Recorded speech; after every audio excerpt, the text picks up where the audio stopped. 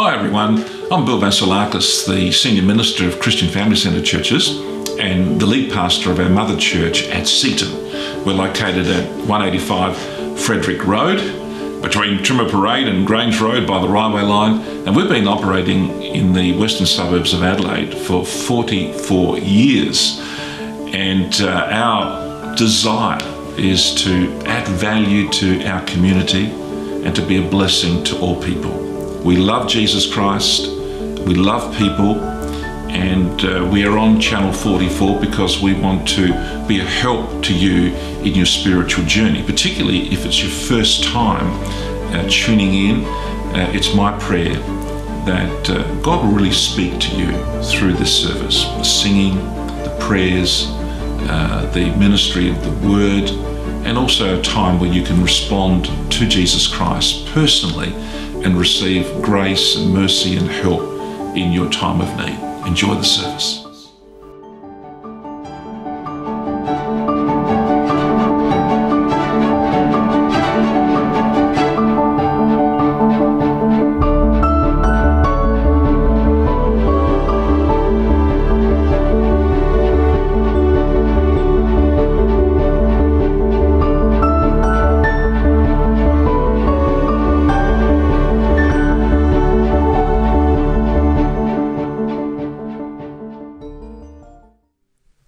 This morning I'm sharing on daring to plant in faith. Our Daring Faith series, I trust you're enjoying it. I trust you're enjoying Rick Warren in the small groups, your life groups, and listening to this genius of a man who's able to share God's word so powerfully. He has been a blessing to me over the decades since I've been aware of his ministry, been at the church there several times. The Bible compares the Christian life to gardening, to farming, over and over again. And I know some things about gardening because I was brought up on a market garden in the western suburbs. My dad had 4 or 5 acres of land, and this is way before it was all developed. So it was all market gardens. The Greeks, the Italians, the Bulgarians, they owned the whole of the western districts, and they fed the whole of Australia, I reckon. So gardening is something that I'm aware of, though I actually don't like gardening. I don't know what happened there. I think Dad had me working in the market garden since I was about 8 years of age. Dad, can I have threepence to get some fruit tinkles in the garden, do about an hour's work, then I get my threepence to go. So I did not enjoy it, but I'm so thankful that he never gave me money unless I worked for it and sweated and able to do my chore. So we had to do work as little kids in the garden, but maybe it's built an ethic of working hard in my life since then. But so sharing today on this, it's specifically I want to lay a strong principle regarding God's laws of the harvest, God's laws of planting and harvesting. It's the law of sowing and reaping. Genesis 8:22 says, as long as the earth endures, there will be seed time and harvest. Paul says in Galatians 6, spiritualizing this, he goes, don't be misled, no one makes a fool of God. Whatever a person plants, he will also harvest. So he's looking at not just the physical aspects of sowing and reaping, but the relational, the spiritual, the emotional. It says that he will harvest, not he might harvest. It'll happen, folks. Whatever a person plants, he will harvest. If you ignore the laws of sowing and reaping in your life, the positive laws of sowing and reaping, it's going to hurt you. And it'll harm you. And I don't want you harmed. God doesn't want you harmed. That's why in his word he's so clear on this. If you wisely use the laws of sowing and reaping in your life, you're going to be blessed by them. And I stand here today as a blessed man that I've been operating these laws my whole life. In fact, I'm thankful to my parents, as beautiful Greek family, who built this into their lives and into my life from a young kid. Their generosity was fantastic. I used to resent it sometimes that Mum would just cook these great big pots of beautiful, what we say, fasolada, or pea soups, and anyone and everyone would come because they knew Maria Vasilakis has got good food. They'd be popping in there, and one time I said to Mum, why can't we just have a meal on our own without other people around us? Oh, she said, Billy, she goes, we've got to do it because we've got to be hospitable. So she's always sowing. In the midst of when Dad would lose his whole crop because of frost, he would still, every year, he'd even actually go to the bank and borrow some money to send not food materials, but clothing materials and utensils back to his island near the coast of Turkey, the island of Ikaria. He had great big bundles. Even when we didn't have anything, he'd say, we've got to give, we've got to support them. I remember once there was a little girl in Ikaria who had a hole in her heart, and there wasn't a specialist surgeon in Athens that could actually do the operation. So Dad and a group of other Icarians, men and families, raised, I think it must have been something like £10,000 or something like, some huge amount in the 60s, before decimal currency, to not just fly her there, but to pay for the medical services and for the several months that she'd have to be in hospital. And those things were riveted into my mind, that life is not just about us. It's actually, and I look at my dad, how he prospered and was blessed, and yet he never asked for it. And I think he just gave and gave and gave and sowed and sowed. And I think when I became a Christian, born again, I realised he was actually operating the law of reciprocal return, the law of sowing and reaping. And it works. And I've yet to find an example where it doesn't work. It works in the positive, it works in the negative. You can use these laws literally in every single area of your life. You can use the laws of sowing and reaping in your relationships, in relation to your health, to your finances, to your career. Whatever you need more of in your life, you need to plant the appropriate seeds of faith. Hear me on this. Whatever you need more of in your life, you've got to plant the appropriate seeds of faith. It's actually involved in the giving end of life, being like God. If some of you think, look, I just, I feel like I need a bit more appreciation. I need people to notice me a little bit more and to say thank you to me and appreciate me. And you might be waiting a long time for that to happen. But if you decide to start a campaign of seed sowing and call that seed appreciation, to see somebody and appreciate them, add value to their lives and start sowing into them, you know what's going to find? You're going to have that come back to you where you will be appreciated by so many people. If you need more talent, you need to start using the little talent that you've got. You might say, I don't have much, but you've got something. You might say, I haven't got much compared to these people. Well, if you don't use it, you're going to lose it. But if you start see it as seed and you start in using it, amazingly, that talent will grow. God will pop in another talent. If you need more time, if you need more money, if you need more energy, start sowing your time and money and energy into Jesus' causes. And I tell you, it'll come back to you. If you're saying, I need more energy. Hey, listen, go to the gym. Sow yourself there and you will actually get stronger and sow more energy. If I do my exercises each morning, and my physiotherapist a few years ago gave me some exercises to deal with my neck, and which causes me a few problems.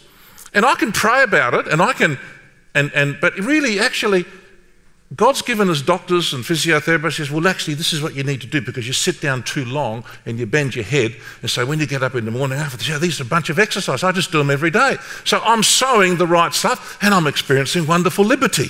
If I don't do it, I've got a frozen shoulder, a frozen neck. So when it comes to your health, you sow the right stuff. Sometimes we just need to sow the right stuff. You don't say, you don't even need to pray about it, actually. Just there's some divine laws, there's some practical laws, just build it into your life. So start sowing your time, money and energy into the causes that really add value to people's lives. If you need more witnessing power, right, we've got names of people there, and I'm so thankful that you've put people's names down there, and there may be somebody on your heart that you'd say, look, I'd like the whole church every Sunday to pray for them as well. Don't give personal details, just even maybe give a name or initials, and my wife and I have done that, and we're just using this as a point of contact every week, and we pray that God will open the hearts of people. But more than that, as we do that, you know, we're sowing concern and interest and heart, and we pray, God, give me the opportunity, create the opportunities by which I can share my faith. So if you need more witnessing power, you need to pray with the expectation the Holy Spirit will give you the opportunities to step out in faith and to share your personal story. I know when I came to Christ as a young bloke, I was only 17, and I had a few insecurities, and so I came to faith, but the person who led me to Jesus, and then the first person I witnessed to was one of my best friends, and he was in a little bit of trouble, and he came to faith. And so these two were giants. So we would go out witnessing, and I'd let them do it, and I'd sit behind and I'd go, gee, they're fantastic, gee, they're good, I couldn't do what they do. And what made you sick about them is they were so handsome. One of them looked like Elvis Presley, the other one looked like John Bon Jovi. They were really good looking guys, and they were very charismatic, and so people just naturally, I'm as skinny as a rake, like I had to run around the shower to get wet every morning, and you know, like bones were sticking out here, and my nose was accentuated, and don't look at me now, I've put it in the wrong places, but you know, it's like, as a kid growing up, you develop some inferiorities about how you look and how people perceive you. So I just loved these two guys, and I just thought, I'd listened to them witnessing, and they were fantastic. And then they both fell away from the things of God. Broke my heart. Like they just, for varying reasons, you know, I loved them then, I still love them now, I still pray for them, that they'll come back. But I was left alone. I was left alone. It was just me and Jesus. I thought, well, what am I going to do now? My heroes had fallen away. I had to step out. I thought I had just a little talent. So I started using it to witness. And amazingly, within 6-7 months, as that grew, by the following year, 1972, when I went back and finished my year 12, I failed the year before, God was able to use that little talent that had developed to see a revival take place in that school. We sang about revival. It doesn't actually fall out of heaven. It comes by people responding to Jesus and growing and stepping out in faith and using the talent they have and daring to speak and share. And we had a tremendous move. But I think it was just that little insecurity, those fears, those worries, and looking at others, you know, idolising these two guys who were fantastic. And I realised I've got to use what I've got, otherwise I'm going to lose it. And it was amazing what God did in and through my life. We have a wonderful lady named Annie. Where are you, Annie? Come to the front, Annie. Pastor Janet Bryce, come and interview this magnificent lady and share. When Janet mentioned the story to me of what's happened with Annie, I thought, this is good. I've got to get her up to speak, even though she's a little bit scared, but she's great. Yes, this is my friend Annie, and she is a wonderful spiritual gardener. In fact, she plants many seeds, and the Lord has really blessed her with some wonderful harvest as well. And the other day, she was just sharing with me about what happens when she goes to work. So, Annie, tell us, you know, your testimony of what you do when you go to work. Okay. First of all, good morning, everyone. That's it. I'll hold it. You just relax.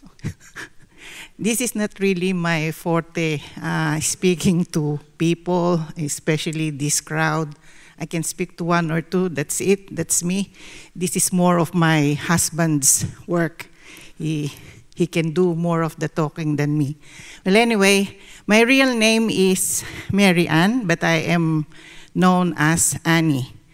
I am a community support worker, and I've been in this field for 10 years. I really love the work that I do, and I deliver services to people with disabilities with different backgrounds. I have attended shifts from half an hour shift to a longer period of time per day, depending on their needs. Before attending the shift, of course, I have to read their care plans to better understand the things that I have to do for certain clients, plus the skills and the training provided for by my company.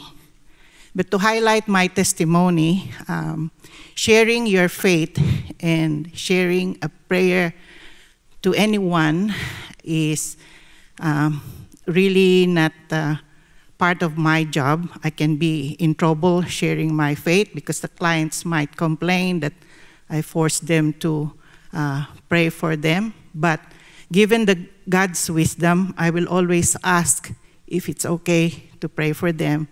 Because as a person, I can do what I can do for them, but I've been helpless sometimes, and I have to really go to God also in prayer, and I will always ask them if they wanted to. And in different occasions, I pick two of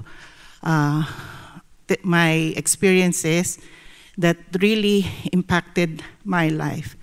There was this old man, Englishman, 80-something year, and when I attended a shift to him that day, he was really feeling down, and he said that his life is worthless.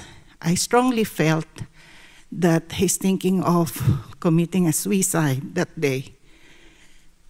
But when I approached him, "Sir, is it okay for me to pray for you?"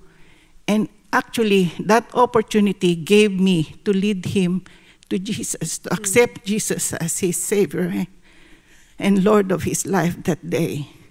And he was really blessed after I've left, and in tears, honestly, as far as I can remember.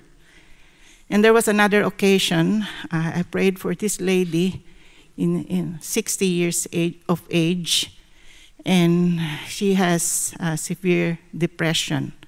She doesn't know even how to motivate herself, even to eat, what to eat. But first of all, I asked her if she needs prayer and that, and she was really very open to it. So I took the opportunity and prayed for this lady. Then she was really happy, and actually she even said, "Oh, I will request you for more shifts," she said. So praise the Lord for that. Yeah, amen. That is good. Yeah, great. Very good. Oh, that's an encouragement. Wherever you are in your vocation, what you're doing, be available for business, eh? And in spite of one's fears and one's concerns, always ask permission, though. And particularly in your work situation, always ask permission, and you'd be surprised how many people who are genuinely in need will say, "Yes, pray for me." So that's great, Annie. Whatever you need more of, you need to learn the laws of planting and harvesting, of sowing or reaping. You actually need to plant what you need. It's not double Dutch. Sorry to the Dutch people here. You actually need to plant what you need. So God's laws of planting and harvesting, let me give you a couple of them. Everything starts as a seed. This is the first law of the harvest. Every idea starts as a seed idea. Every dream starts as an idea, a dream. Every achievement. So you just think the power of a seed, the power of an idea, a good idea, that can be sown in someone's mind, can be transformative, and it can actually spread and grow. One little seed, How many seeds are in an apple? Can you count them? Probably 10, 15? Grab one of those seeds and work out how many apples are in that seed. One seed. Not just, it becomes a tree, then that produces 1,000 apples, and they've got seeds. One seed can feed the world. The power of a seed, power of an idea. You have cement. Oh, I can't believe you have cement that's laid down. Then all of a sudden you see this green thing shooting up through the cement. Where did you get the power from? There's power in a seed. There's life in a seed. It'll find a way to germinate. Not just physically, but the power of an idea, a seeding, an action can germinate and produce enormous good. It can also do a lot of evil. You know, the Christian Family Centre started as an idea back in 1976. And the first meeting, Mother's Day 1976, in someone's backyard shed that was lined with a handful of teenagers. And I think the oldest person was 40. He was the old man. Your life started as a seed. When your father's seed was connected with your mother's egg, your life began. You were a zygote. It's a terrible name, isn't it? A zygote. And it can't see you. You've got to get a microscope and you can see, hey, a little cell. Oh, there's a nucleus. And there's DNA and there's chromosomes. That's you. Even the colour of your eyes, how tall you'll be. All your medical future is all stuck in there. It's like one seed. One seed. You started as a seed. Well, your dad's seed, your mum's seed, and you became a seed. Hey, don't need to explain that anymore, do I? That's enough. Literally everything that's living on this planet came from a seed. If it didn't come from a seed, it's usually not alive. So God said in Genesis 1:11, let the land have seed-bearing plants and trees that bear fruit with seed in it according to their varieties. So a seed in our context here is anything valuable that you give away. A seed is anything valuable that you give away. Let's move away from the marketing illustration and to today. So to our lives.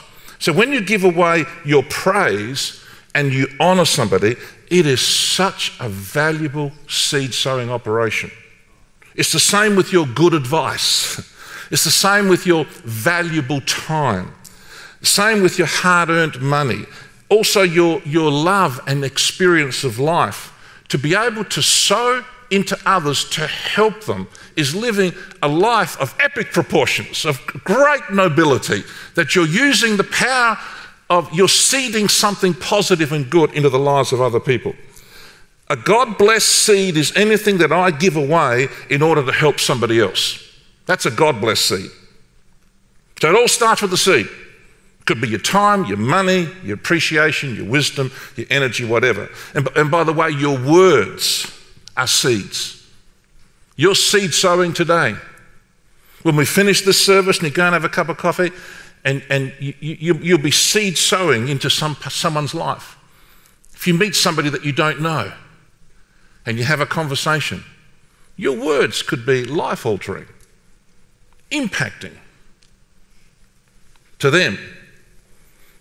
Words can be such life-changing seeds when we plant them in someone's mind, and they can grow and they can bear tremendous fruit. So you've got to choose your words wisely, especially when you're talking to people that you love, and practice with those you love, because that's a training ground for how to relate to people that are outside of your family. So when it comes to your children, to your grandkids, to your husband, your wife, your friends, every time I take my grandkids out and I have different things, I'm trying to add value to their lives and to just look them in the eye and to praise them on something, to thank them.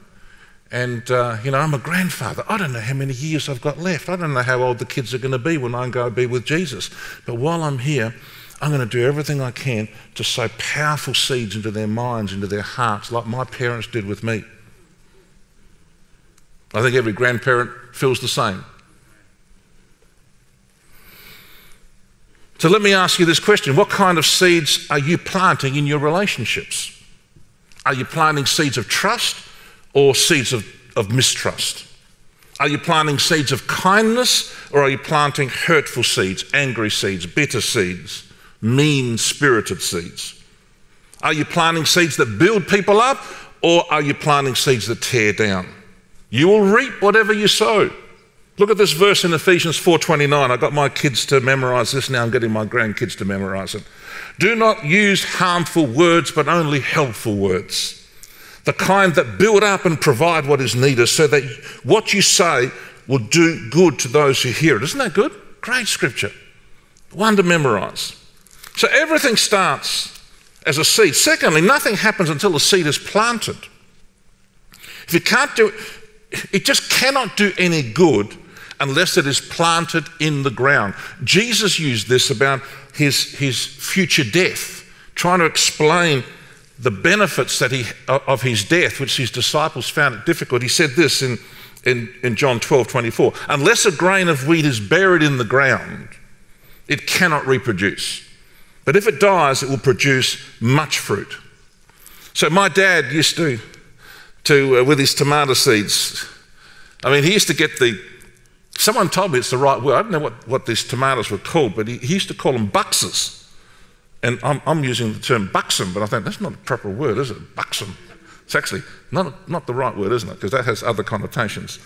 But buxes, great big tomatoes. And Dad would pick some of the biggest ones and say to the kids, don't you eat them, because they look good. And he'd put them on a particular, because he knew they had the most seeds in them. So he'd wait till they dried out, and then he'd get the seeds and he'd put them on a great big bench and where they would dry out. And again, he'd warn us, don't touch them. And then he'd collect them all up and put them in jars and stick them really high in the shed so I couldn't climb up and get them and cause mischief. And so those seeds he kept there for weeks, sometimes months, sometimes even longer. And but you know what? They were absolutely useless until my dad took the risk, did the risky business of actually planting them. And so what he used to do, he would plant them in these trays of special dirt that he had collected and sow the seed, and then up would come the little shoot after a period of time. And then those little tomato plants he would then grab. And I still remember he had this fork thing. He'd stick a hole in the ground and put them in. And he taught me how to do that. And so, but nothing could be done with those seeds unless they died to themselves, to be able to live again with resurrection life, new life that would come. And so, they're useless unless you plant them. Jesus said this in Mark 4, the kingdom of God is like someone who plants seed in the ground. Night and day, whether the person is asleep or awake, the seed still grows, but the person does not know how it grows. So I used to come out and try and see, you'd put the seed in there, and I'd be waiting to see it come up. And he said to me, don't you dare touch it, because the temptation is to dig around and see if it's growing up. But you've got to let it go. You've got to let it die. You've got to be patient. Got to be really patient. There's the element of faith. When you sow godly seeds, they will germinate, but it requires faith. It requires patience. Some of you have put names up there. You may not see any change immediately or during this campaign, but don't give up. Don't give up praying. Don't give up being open to the Holy Spirit to say, Lord, help guide me to be a really good witness, or to establish a witness with that person, or to invite them to come, say, to Easter coming up, Good Friday services in the morning and evening, special services. They may not come to a normal Sunday, but they may come to a Good Friday service. Look at this verse here, Galatians 6:9. So let's not get tired of doing what is good. At just the right time, we will reap a harvest of blessing if we don't give up. Hey, don't give up. Be patient. So finally, the third thing I want to say about planting in faith is whatever I plant is what I'll reap. It's the law of reproduction. You will reap exactly what you plant. Galatians 6:7 says that. You'll reap exactly what you plant. It's an inviolable rule of the universe. It'll either work for you or against you. A farmer doesn't wonder about what's going to grow. He doesn't doubt what is going to grow. If my dad planted tomatoes, he wasn't expecting cucumbers or corn or cabbages. There'll be tomatoes. If he planted cabbages, he doesn't expect tomatoes. If I plant tomatoes, I'm going to get tomatoes. Because whatever I plant is what I'm going to reap. There's a phrase in Genesis, in the creation story, and over it's used. Created things reproduced after their own kind. And this phrase is telling us that we always will reap the same thing that we actually sow. And it works both ways. It can work for you or it can work against you. Whatever I dish out is what I'm going to get back. And the Bible talks a lot about this. So let me read some scriptures in the negative. So I've put them up on the screen there. Here's some negative ones. Job says this: my experience shows that those who plant trouble and cultivate evil will harvest the same. Proverbs 22 in the Message says, whoever sows sin reaps weeds. In the New Living Translation, it says, those who plant seeds of injustice will harvest disaster. Hosea says this: but you have cultivated wickedness and harvested a thriving crop of sins. I don't want to harvest a thriving crop of sins. Thank you. I don't want to cultivate wickedness. Matthew 7, Jesus says, for in the same way you judge others, you will be judged. And with the measure you use, it will be measured to you. Treat others as you want to be treated is the golden rule. Not just treat others as you want. How do you want to be treated? If you sinned and fell, how would you want to be treated?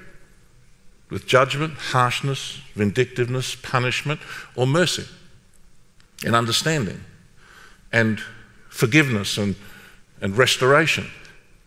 So it's very, very clear what the scriptures say. Now look at the positive ones. Positive examples. Proverbs 11. The one who sows righteousness will reap a sure reward. Hosea says, plant the good seeds of righteousness and you will harvest a crop of love. Oh, who wants to harvest a crop of love or a crop of sin and wickedness? Love, thank you. Plough up the hard ground of your hearts, for now is the time to seek the Lord. So sometimes we've got to just plough up our hearts, the soil of our heart, and plant it within love and joy and peace and justice and goodness, because out of the abundance of the heart, the mouth will speak. So your seeds will come from deep within. You think of the opposite. If the opposite is there in your heart, it's going to come out. So men and women who think and plough their hearts, and they sow lust and uncleanness and you know, things that are not pretty and not good, it's going to come out in abusive language and in sexual harassment and ugly things like that. Out of the abundance of the heart, the mouth will speak. That's why the scripture says, watch your heart.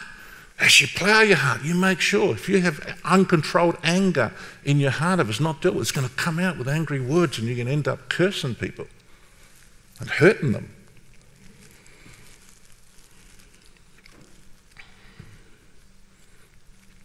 Are you getting the idea that this is not some minor message of the Bible? It's there all the way through. The laws of the harvest are true and they are powerful. You will reap what you sow with your children, with your wife, with your business, with your friends. It'll either work for you or it'll work against you. You sow anger, and that's what you're going to get. You get angry kids. You sow patience, that's when, you know, you're going to get patient kids. You will reap what you sow. You get exactly what you plant. I cannot sow irresponsibility and reap success. I cannot sow laziness and reap reward. I cannot sow stinginess and reap a blessing. I remember when I was in teaching at Meaden College, and I'm pastoring the church, 1979 I think it was. So the church had put me on staff for I think half-time, and I was working half-time from 9 till 12 at the school, teaching year 11 and 12 kids, and then I would actually go and do evangelism in high schools with about a dozen or so schools with young people that had set up groups. But I remember as the church was growing and as I'm busy doing other things, that I was doing less preparation for school.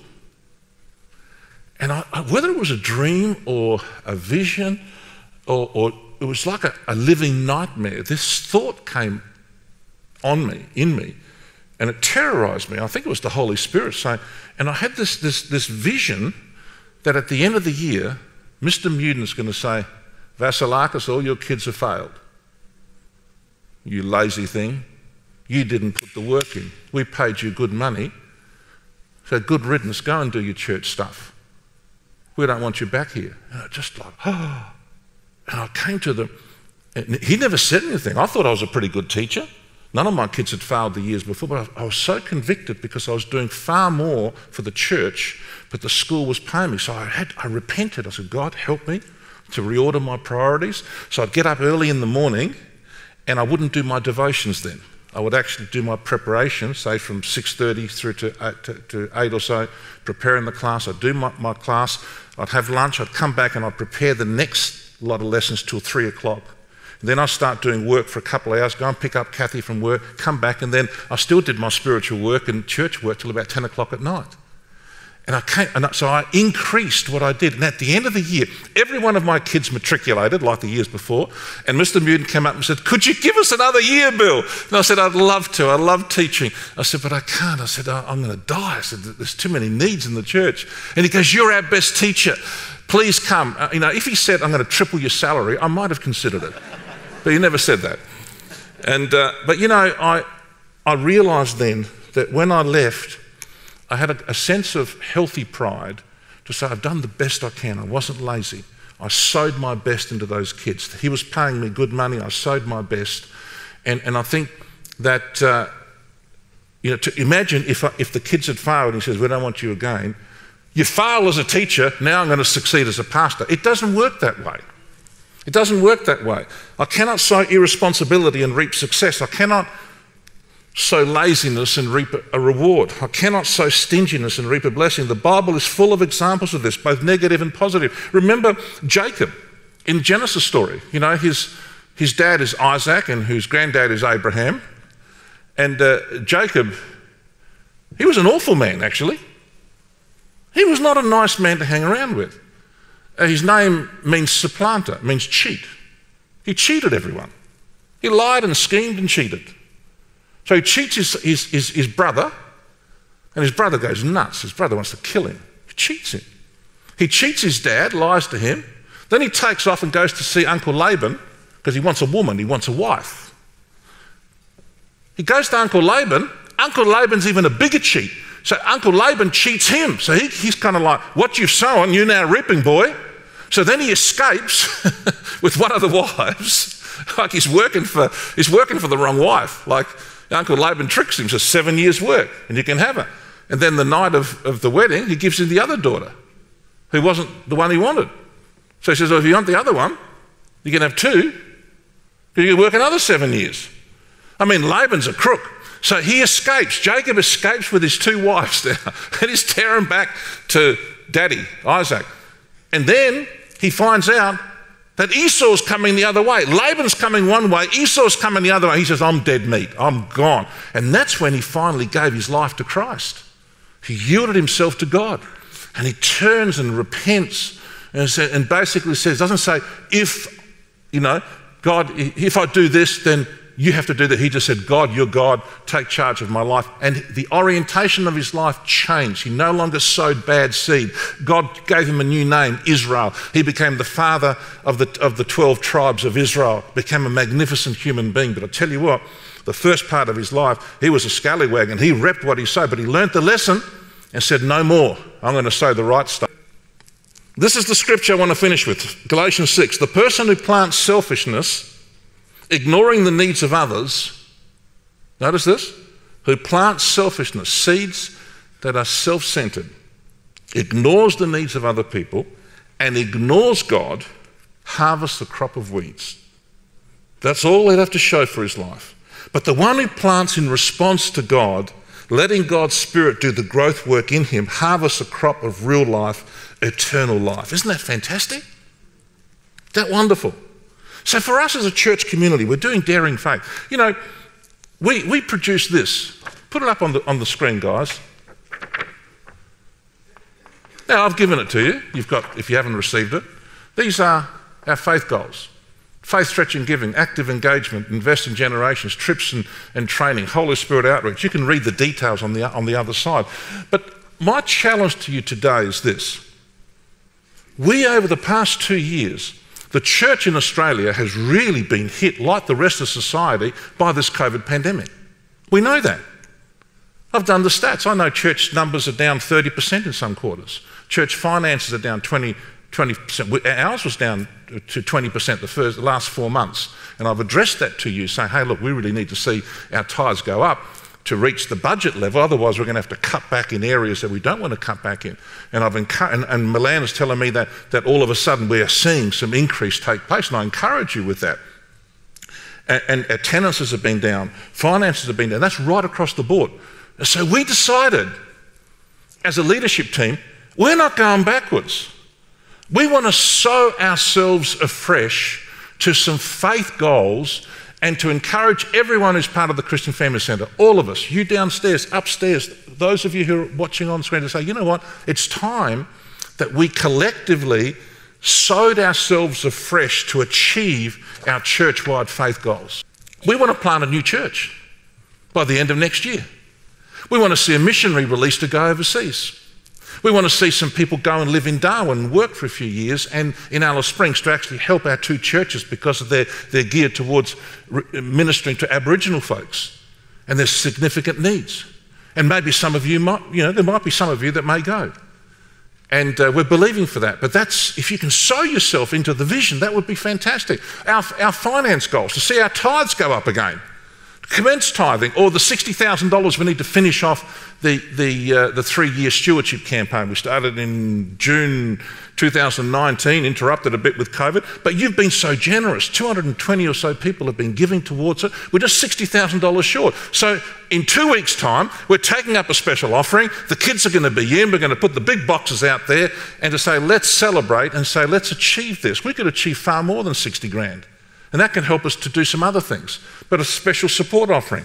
These faith goals need us collectively to sow ourselves afresh and to do some things that perhaps are uncomfortable for us or that we haven't done before, to say, you know what, I'm part of the answer. I'm part of Jesus' army. I'm part of Jesus' body. I'm part of Jesus' bride. I'm a member of his family. And we're going to provide answers to our lost and needy world. Can we stand together as I lead you in a prayer? Loving Father, thank you for the opportunity to minister your word as we're sharing on planting in faith. And I do ask, Lord, touch each heart here. Touch every person. Help us to see your laws of planting and harvesting. Help us to see that everything starts with a seed and nothing happens until a seed is planted. And that whatever I plant is what I'm going to reap. And enable us, Lord, as your people, to rally around these faith goals that we've set for the next couple of years. Help us to sow our lives, our ministry, our time, our finance, our talents into the cause of Christ, to see great things take place, for the church to be moving forward and not going backwards in any way or staying static. And so, Lord, I pray, bless every person here. Help them to embrace this. In Jesus' name, amen. Thank you for joining us today. If you made a commitment of your life to Jesus and you personally received him, please make contact with us, as we would love to help you understand more about who Jesus is and what he's done and the marvellous plans he has for your life. In fact, I would encourage you to read one of the 4 Gospels, Matthew, Mark, Luke, John, the beginning of the New Testament, and discover for yourself the wonder of his words and the incredible encouragement he was to so many people when he walked this earth, and he can be and will be for you. If you would like to make contact with any of our pastors or attend any of our services, you're most welcome at our Seaton campus. Until we meet again next week, every blessing on you.